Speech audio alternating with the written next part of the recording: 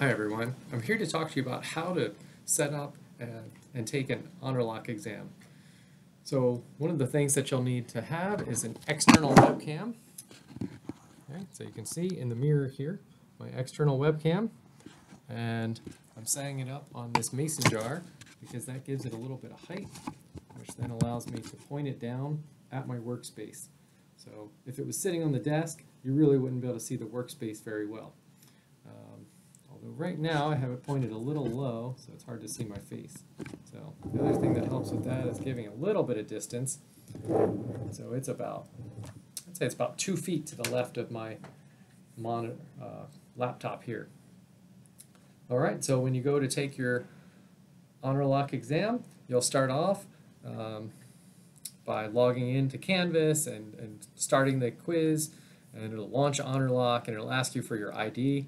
So you'll show your ID to the camera, and then it will ask you to do a room scan. So you'll pick up your webcam and you can show, see, my desk. There's nothing else on my desk here. Oh, there's a note here. It just has my list. I'm trying to clean out my email, but that I should get off of there.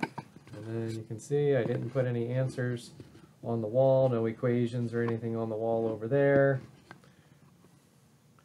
I do have some junk down at the end of my desk, but that's there. You can see my bookshelf behind me. You can see on the floor here, there is a periodic table, but I'm getting ready to take a physics exam, so that's not useful. Nothing on the floor over here. There's some phone numbers. Okay, but nothing I would use to cheat on a physics exam. And so then you finish your room scan, and you get the webcam set back up. Make sure again, you can see your face, you can see your desktop. All right, so you're getting ready to start. If you're allowed to have an equation sheet or a periodic table or whatever, show it to the camera, show both sides, make sure the whole thing's visible from top to bottom, side to side. No handwritten information on there. If you're allowed to have any other things, like in this Physics 111 class, you can have a problem-solving template as an example. Okay, blank paper, show both sides. Okay, and then once the exam starts, you're just using the stuff that's up here. Let's say you thought you had plenty of paper and you ran out, and then you have to reach for another piece of paper. Well, when you do that, and you reach out of view, you pick something up, just show it to the camera.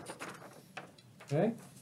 If you're doing anything where you're looking into your lap, that's going to be suspicious. So don't look in your lap. Don't look down onto the floor, because that's what students do when they're up to no good. So just keep everything right here. Like I said, most students are doing their own work and are not making any efforts to cheat. So we just want to see that.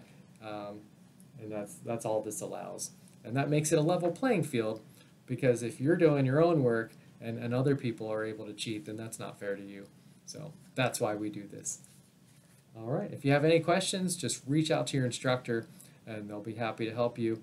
And if there's any problems during the exam, the Honorlock representatives will be there to assist you. If they don't resolve something to your satisfaction, just talk to your instructor. Good luck.